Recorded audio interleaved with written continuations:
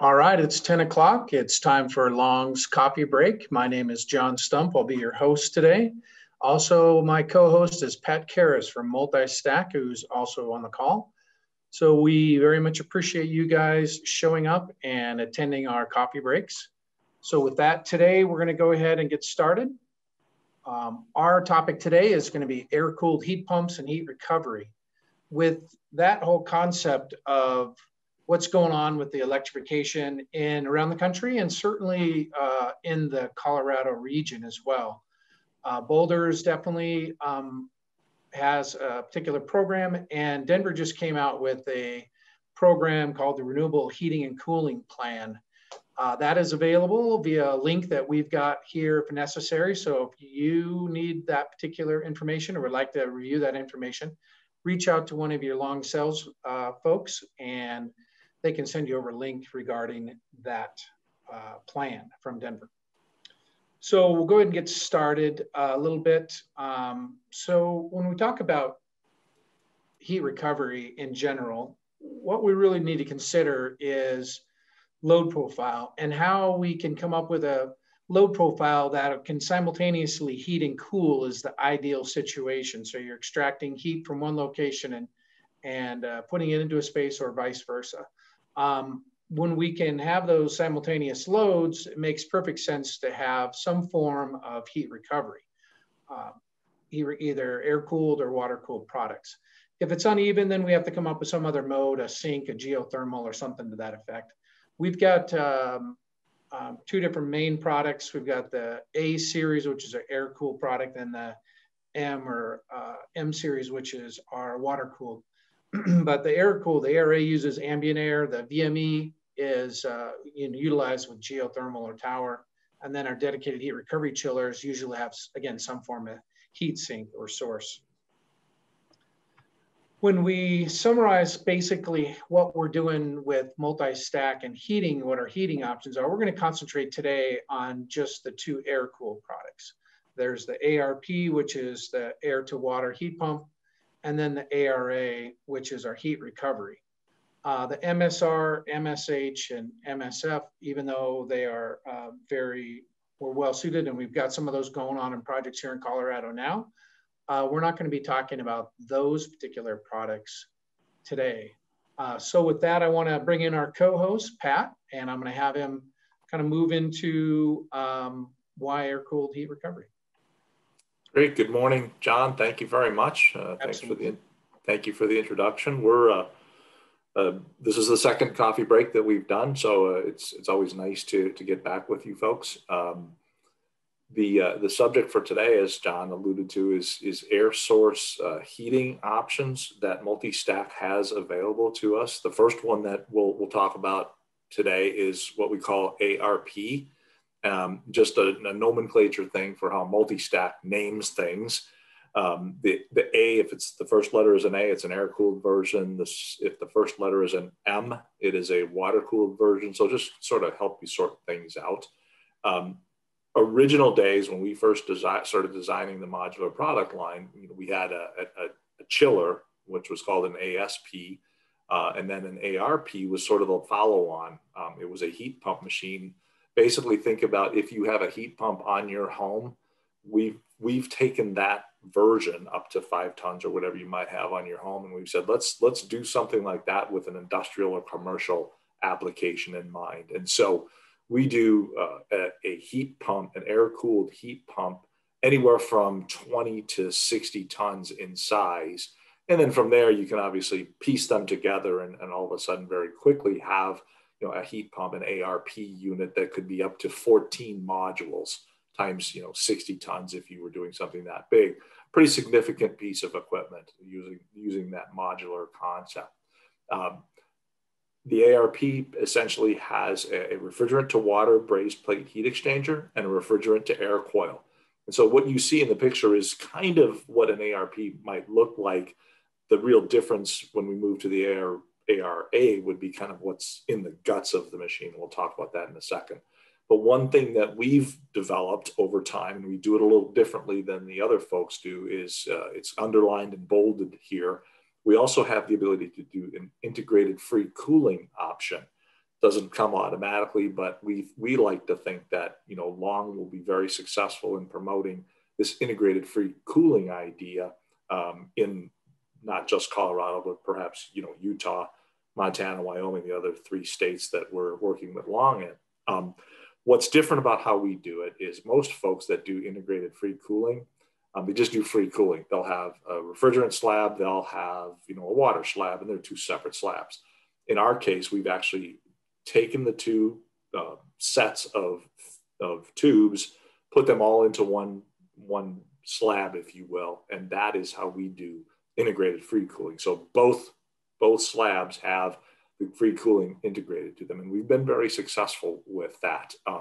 As far as an example, just for the sake of an example, we've done some very large data center projects. We've built 100 plus 350-ton machines, air cooled with Danfoss TurboCore, but it has the integrated free cooling coil in it. So that and heat recovery, not new to multi-stack, something we've been doing for quite some time. Customer base continue to say, all right, what else have you got for us? It'd be really nice if you did a machine that would do heating or cooling or both. The ARP is one or the other.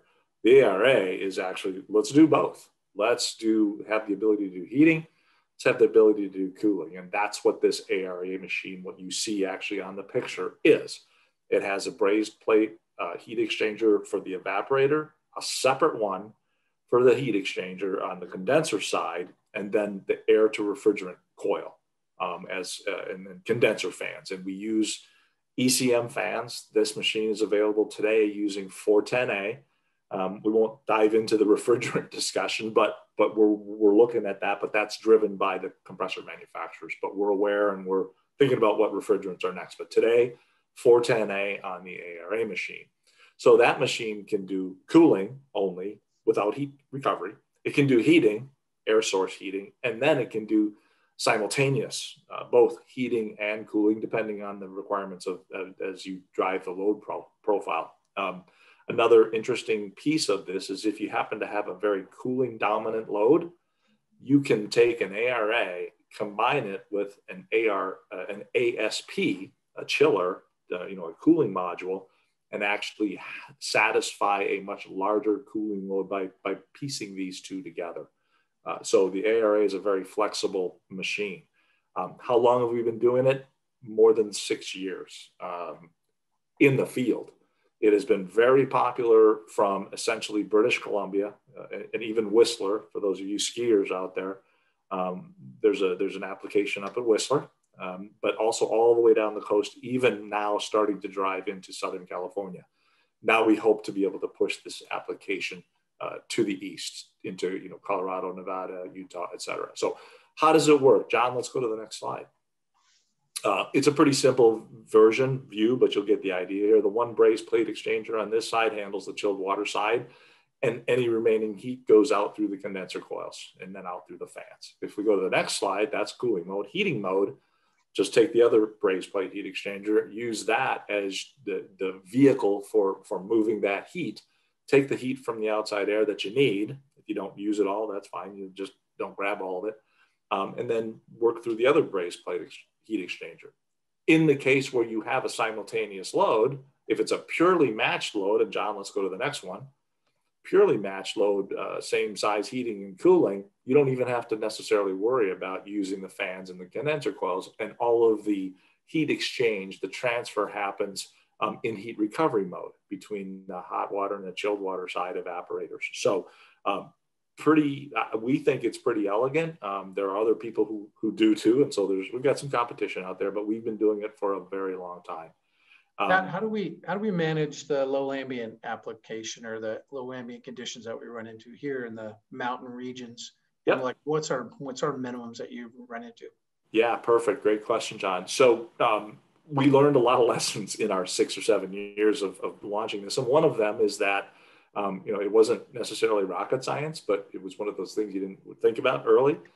And we realized over time that as the ambient changes, your ability, as it goes down, your ability to produce that same level of hot water also falls. And so in Colorado environments, and why we're excited about what the future brings, you guys get some really cold temperatures where, Pacific Northwest, not so much.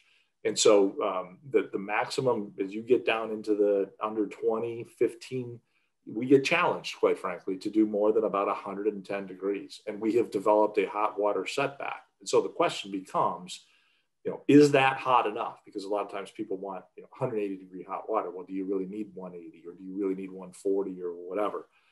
And could you supplement it, or are people okay with 110 degrees? But we've been we learned those lessons. We've developed ways to deal with that with the ARA product line. If you don't need 130 all the time when the ambient falls, there's a way to get there with this machine. But along those lines, we said, hold on, we've got to do something better for, the more inland areas, the Montanas, Wyomings, and Colorados and Utahs, where it's regularly 0 degrees. And so in this case, the design ambient with this new machine, it's an ARA, but it's different. The design temperatures are 145 degrees. As the ambient falls, what we've developed is using a new compressor, a different compressor from Danfoss. And one of the challenges now is it only comes in 15 tons. We put 2 of them together in tandem. So our module is a single circuited machine, 30 tons, 2 15-tonners.